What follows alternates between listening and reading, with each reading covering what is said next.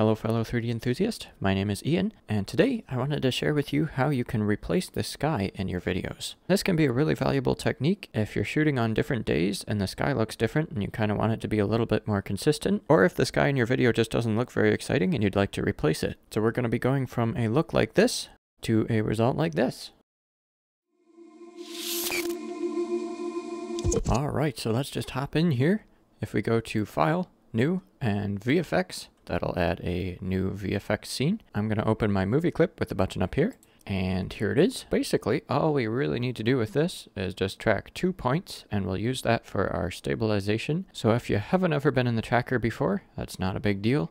We can just zoom in on a point that's kind of high contrast, so maybe this little logo here on this car. If you hold down Control and hit the left mouse button, that will set up a tracker.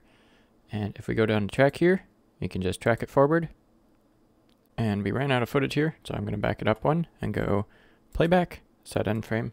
There we go. There's the full footage tracked.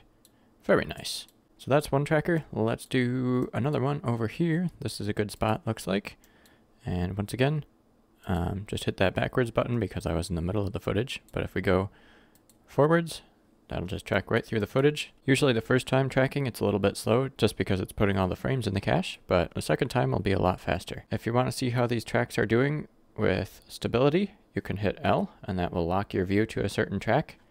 And if we look here, this is doing pretty well, sticking to the point where it needs to be. Now just dropping in some tracks won't do us much good if we don't actually enable the stabilization. So if we go over here into this tab, if you don't see it, you can just hit N, it'll show up there. And go to stabilization, enable this 2D stabilization checkbox. So first what we're going to do here is add in a track for the location, and I'm just going to select this one. Doesn't really matter which one you select for location, but there we go. Then what we want to do is check this rotation checkbox, and for this, if we just select the other tracker and go plus mark there, that will use this for the location and this for the rotation. And that'll give Blender a pretty good idea of how our horizon is moving. So once we have these all set up here, we can hop into the compositor, but first let's just add a quick mask. So to add in a mask, if we go up here to where it says tracking, you can hit mask, or you can just hit tab. That'll switch between the two modes. And in the masking editor, what we're going to want to do is create a mask that will cover up these really bright parts here on the ground, and it'll just leave the bright parts of the sky, which will come in handy a little bit later. And I'm just going to do it so you understand what I'm talking about. So I'm going to go Control and left mouse button, and that'll drag out this kind of handle thing here. We can do that again up here and down here, over in the corner, maybe up around here, and another around here. And once we've almost completed the circle, you can just go Alt-C, and that'll complete the circle for you. So this is a pretty good mask. If we go Control-Shift and left mouse button on one of these, it'll add a bit of feathering, which we probably would like. And also, if you go B and box select some on one side, we can actually parent these to a track. So I'm going to select this track and go Control-P. That'll parent these three there. And then once again, if we go B, box select all of these over here, select this tracker here, Control-P. Now our mask is moving with our horizon, so we don't get any of the sky in it. We just get the lower parts here. I happen to know that we're going to need to invert this mask, so if we go over to the tab here that says Mask, we can just hit this little button here. That's an invert button. And the really cool thing about the mask editor is you can just add in all these mask layers if you wish. This is a really simple mask, so we really don't need that. Alright, let's hop into the compositing now. So over here in this tab, we're just going to check Use Nodes, and I'm going to get rid of this because who even uses that? Eventually we'll need a Render Layers node, but we can just disconnect this for now. Move our Composite node up here, and go Shift-A, Input, Movie Clip. And for this, we're just going to use our movie clip. If you have Node Wrangler enabled, you can go Control and Shift and click on their movie clip, and that'll view it real quick. We can also drag one of these into our composite node. And with this, if you just hold down Shift and right click and drag across these two, it'll put a little Y here so that we have this one long string to work with. Also, if you want to kind of scooch this backdrop around, if you have your viewer node selected, you can actually grab the edges and just scooch it around if you wish. There's also this X in the middle that you can grab it, move it around. We could put it in the corner here, but I kind of like it just in the background, so I'm going to put it there. All right, let's get working on this. So what I'm going to do first is go Shift-A and distort, and I'm going to use a stabilized 2D. And if we drop that in and then add our movie clip here, you can kind of see the difference between the clips. This is the original, and this is the stabilized footage. And if you just pump this right out to the composite node, it really doesn't look very good because there's edges that are moving in and out. We're not going to do that though. What we're going to do is actually take this, duplicate it, put it at the end here, and invert it. That'll pretty much just not do anything because this stabilizes it and then this destabilizes it to what it used to be. But our plan of action is to put the sky in the background here in the middle so that the sky is moving the same as the footage, and then we'll destabilize it so it's all moving together.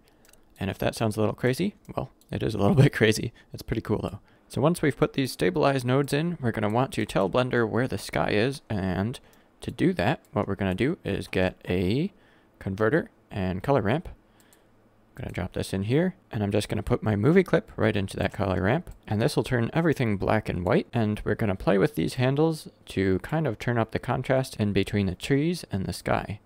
So I'm going to go kind of like this, bring it up quite a bit. Something like that should be pretty good. We'll start with that and then see how it works later. Another thing we're going to want to do is drop in that mask that we created earlier. So I'm going to go Input, Mask, and here we can select our mask. It's just called Mask at the moment. And with this, we're just going to mix it with the color ramp so that the ground doesn't have this white part here. Because if we leave the white part here, then the sky will just be added in there, which we really don't want. So I'm going to go Color and Mix. I'm going to set this to be Multiply, and I'm going to multiply the mask with the color ramp, and that will just black out the ground there, so that's pretty good. That's what we want. Now we have a pretty good mask and a pretty good idea of where the sky is. Now we want this to be stabilized as well, so I'm just going to grab my stabilized 2D and duplicate that, Shift D, drop it in here. Alright, that's pretty good. Now you might be wondering what I'm going to do with this render layer, and I'll show you. If we go out of the compositing view and just go Plus, General, and Layout, we get this 3D scene here, and we really don't need to be too fancy with this. I'm going to grab the camera and just go Alt-G and move it to the center. If we go Alt-R, maybe RX 90, something like that, we're back in 3D space. That's pretty nice. Cool. Alright, so our camera is all set up here. What I'm going to do now is just drop in an HDR sky, and with that we can get some really nice sky. So I'm going to go into the world settings here and go Color, Environment Texture, Open, and find my HDRs. Whoa, that's fancy. Don't like it though. Don't like that either. Where the heck was that? Alright, here's an HDR I like. If you're wondering where to get these, if you go to the website HDRI Haven, you can get them for free there, and there's a huge selection of really nicely done HDRIs there that you can pick from. But now I'm just going to select a section of sky. I'm going to go into my camera view with 0 on the number pad and go Shift F and just look for something that I like. Over here is pretty nice looking, so I'm thinking I'll pick that. We can adjust this a little bit more at a later date, but if we go back into compositing, we can take a look. If we hit F12, that will render out the background, so our render layers node will have this sky now. In between these two stabilized nodes, I'm going to go Shift A, Color, and Mix, and I'm just going to drop this render layer underneath there, and then drop this stabilized 2D, which remember is our mask, into the factor.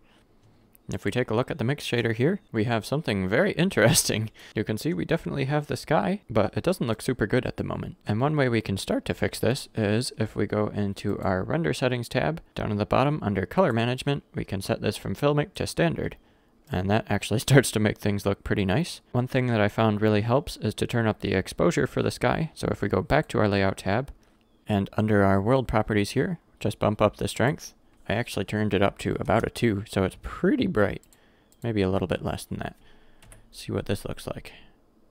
Aha, that's starting to match up a little bit better. Now if you take a close look here, you can see this just black line going right through the middle of the sky.